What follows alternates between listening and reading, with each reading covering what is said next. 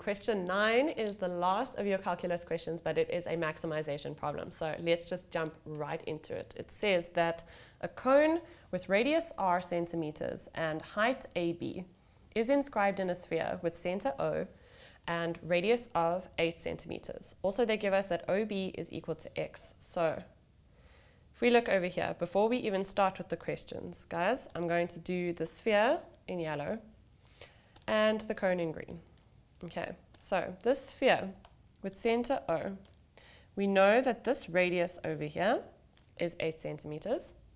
But also, guys, if you look here from the center to the circumference, it's another radius of 8 centimeters. Okay, so remember, bear that in mind. This is just a big old circle with the same radius all over it. So if we look over here, it says calculate the volume of the sphere. So we know that V sphere, because it was nicely given to us, is, double check, 4/3 pi r cubed. Okay, and it was given to us that the radius of the sphere is 8. Okay, so if we plug that into our calculator, we get 4 divided by 3 times pi times 8 cubed, and that is going to give us 2048 pi over 3. Okay, easy peasy. That's just an expression for the volume of the sphere. So now it says show that r squared, remember r is part of the cone.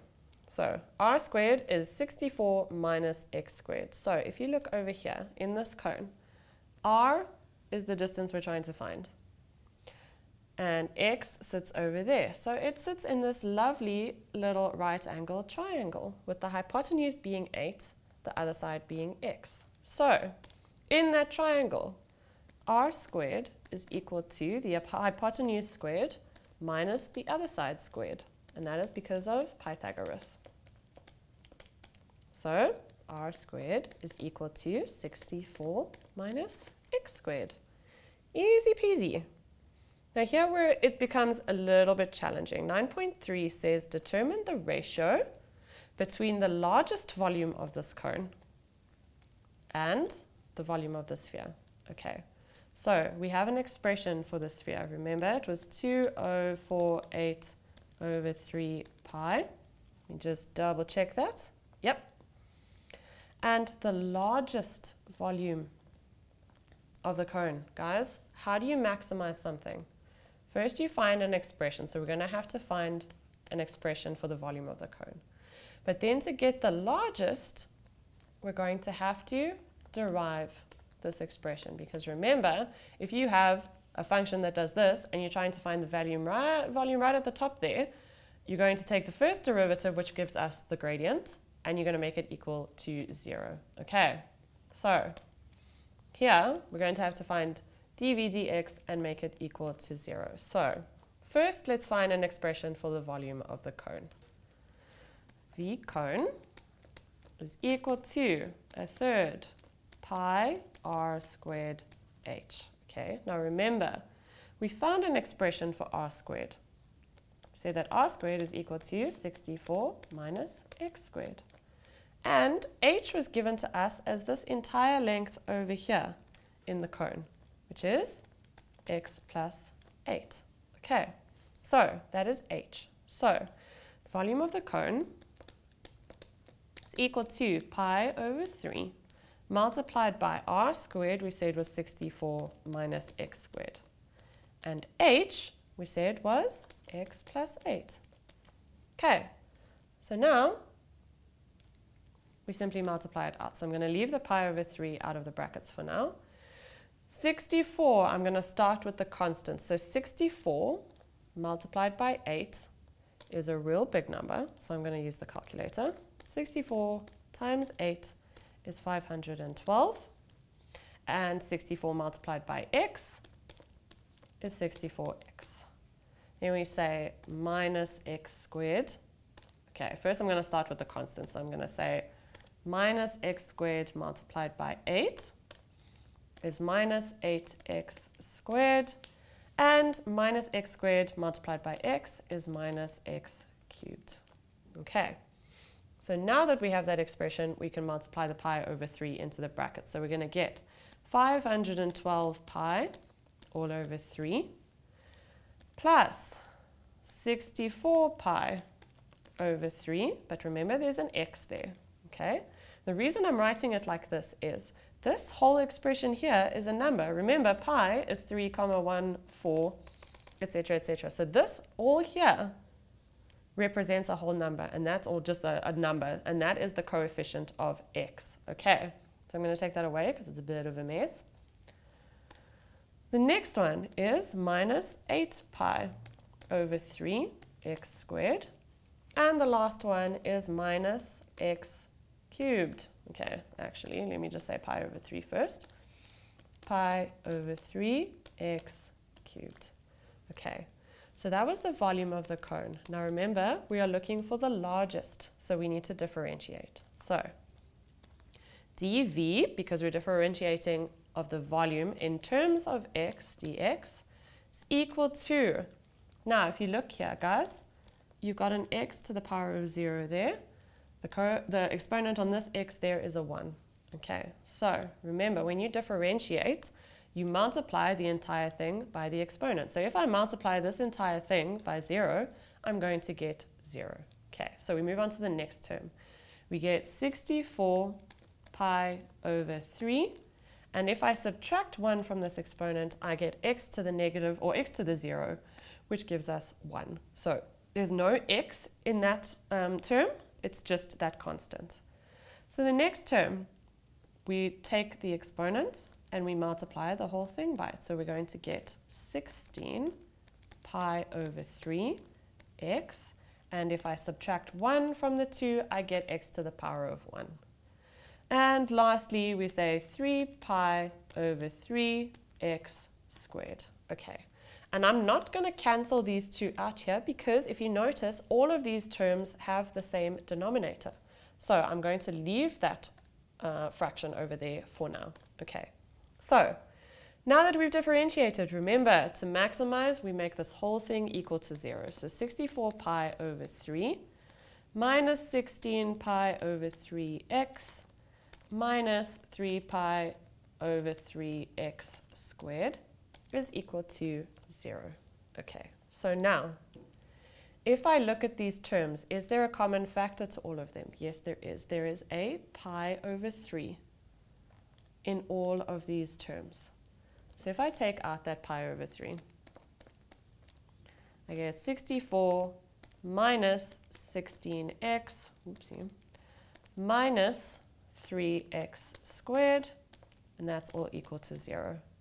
So now, if I multiply both sides by pi over 3, those two are going to cancel each other out, and 0 times pi over 3 is still 0. So I get 64 minus 16x minus 3x squared is equal to 0. Okay, so now I'm going to write it in standard form just so that I can factorize it nicely. So we get negative 3x squared minus 16x plus 64 is equal to 0. Now, I don't know about you, but I'm not going to try and find factor brackets because these are a little bit scary. So I'm going to use the quadratic formula. So I get x is equal to minus b. Remember, this is a, this is b, and this is c. But it's the whole thing, hey, plus the sign. Okay. So x is equal to minus b, which is positive 16, plus or minus b squared, minus 4 multiplied by a, multiplied by c, all square rooted, over 2 multiplied by a. Okay, that is going to give us, you stick it in your calculator, 16, let me double check the sign, yeah, plus negative 16 squared minus 4 times negative 3 times 64 all over 2 times negative 3, and we get negative 8. So that's 1. But remember, there's another one because here there is a plus and a minus. So we go back to our calculator, we go and delete that plus, put in a minus, and we get 8/3. Now, how do you choose which one of these best suits x? Well, remember, guys, x here is a distance. So x can't really be negative, can it? X can only really be positive. So over here, we can't use this equation over there. We're going to have to use x is equal to 8/3. Okay, so now we take this x is equal to 8/3 and we substitute it back into our original expression for the volume excuse me, of the cone. Okay, so remember, this here is our volume of the cone. So if we take 8/3 and we put it into every one of these x's, okay, we're going to use the calculator. So the volume of the cone, remember, is pi/3 multiplied by 512 plus 64 times 8/3 minus 8 times 8/3 squared minus 8/3 cubed. Remember to close your entire bracket, and you're going to get this whole horrible expression, 635.45. Or, guys, what I'm even going to do, I'm not even going to use that horrible expression. Remember, v cone is this one here. So I'm going to put 8/3 into that expression. Well, not even that one, this one. 8/3 into that expression. Okay, so the volume of the cone is equal to pi/3 into 64 minus 8/3 squared multiplied by 8/3 plus 8. Okay, so now let's put that expression in rather. We should get a bit of a neater number. So we have pi/3 into 64 minus 8/3 squared into 8/3 plus 8. We still get 635,45. So 635,45. Okay, so let's put this down at the bottom here.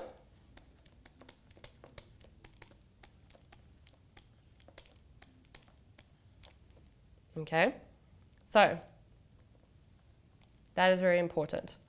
And remember, they asked us for the ratio. They asked us for v cone over v sphere. So if I take away that line, v cone divided by v sphere is going to give us that number divided by, we found that the v sphere was, I think it was 2048 pi over 3. Yeah, it is. 2048 pi divided by 3, and that is going to give us this answer divided by 2048 pi all over 3, and that's going to give us 8/27. Okay, so after all of this, guys, that is what the ratio is between the largest volume of the cone and the volume of the sphere. Always be a bit relieved, guys, when you come across this lovely fraction and not a horrible decimal. Okay, so guys, just a tip and trick for maximization problems. Whenever they say the largest volume or the largest surface area or the largest, always find an expression for whatever you're looking for, volume, surface area, whatever. First derivative, that's how you find the largest. First derivative equal to 0, and that's how you find the x values that give you that largest volume. That's just solving for the x values. Then you plug the x values into the volume, and that is going to give you the largest volume. Okay, so after all of this, that is the end of question 9.